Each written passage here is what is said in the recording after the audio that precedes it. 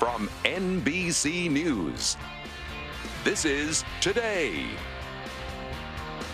with Kathy Lee Gifford and Hoda Kotb from Studio 1A in Rockefeller Plaza.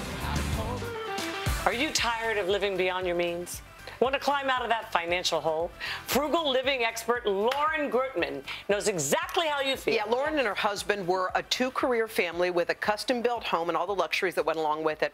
Lauren was so consumed with keeping up appearances that before she knew it, she and her husband had a mortgage underwater, a car towed away, $40,000 in debt, unable to buy diapers and groceries without using credit cards. But Lauren turned things completely around, made it her mission to learn firsthand how to save money. And now she's teaching others to do the same through her website called IamThatLady.com. Good for you. Debt-free, huh? Debt-free so much that I was actually able to retire my husband from his job in corporate America. So now we work at home together helping people. This is the modern miracle, isn't it? It really is. It really is. One of the best things about your takeaway tips that people at home can use, and the first one's about meal planning to save you money. What should you do? It's huge. So meal planning is just basically that you decide what you're going to eat before you eat it. Right. So it helps you stock up on things when they're on sale, and it also keeps you from eating out. Okay. So, which is very Which is huge. So if you see, and this is one of my favorite recipes, and this is apple cinnamon pork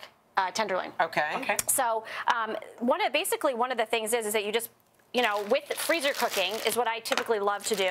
You put meat in there. We've got some cinnamon, some black pepper, some salt if you want to go ahead and pour that maple syrup in. Oh, maple syrup. Maple syrup. Onions. And some onions and some apples. Any kind of apple? Any kind of apple will do. Dump it all in. Dump it all in. And then what do you do with that? And then what you do is put those right in. Yeah. Then you just, put it together. Right. And you smush it all together. You want to finish that up there? There.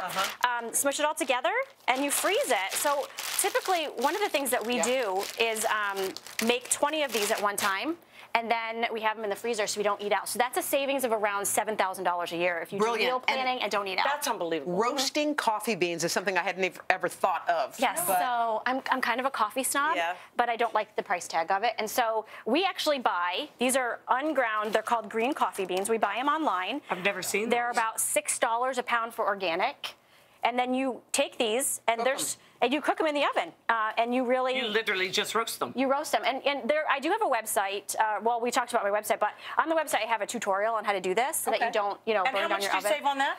Around $1,500 a year by roasting your own coffee at home. Oh, wow. Yep. There's some stuff back here you can sell on eBay, and I know we got to wrap it up, but this is interesting. Who would ever want this stuff? Think about crafters, teachers that have lots of kids and lots of crafts to do. So egg cartons, go around your house, find empty toilet paper rolls and paper towel rolls. Is that what you guys did? Well, we did a lot of this stuff. Find chargers, all of that. So. All right. Somebody needs it and wants it, and they're willing to pay for it. Exactly. That's fantastic. Congratulations on everything. Thank you so much. Yes. All right. Fitness sensation Kayla is here with moves you can do after your local news.